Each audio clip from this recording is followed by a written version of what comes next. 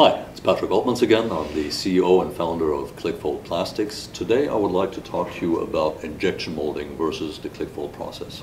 I would like to use this part to illustrate the advantages of our process. This makes for a good case study. We had a customer here who needed 500 of these custom-made camera and microphone housings. It's an interesting part. It is a ceiling mount device. It has a service cover in the back for battery access. It also has this slanted cavity to allow for correct positioning of the camera and the microphone.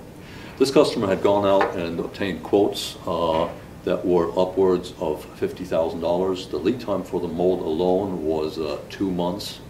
So they came to us and we were able to complete this project in less than a month for about 25% of their budget.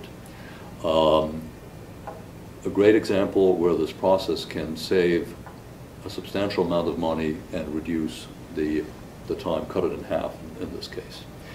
Another example, a different application, was this customer who wanted to take advantage of a mass-produced switch rather than reinventing the wheel. However, they required backup power for their product, and we were able to custom make this base, which also houses some additional controls.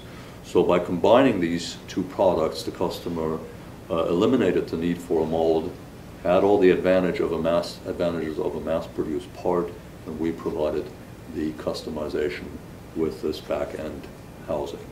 So please contact us if you have a project that falls into one of these categories, and we'll be glad to help you. Thank you.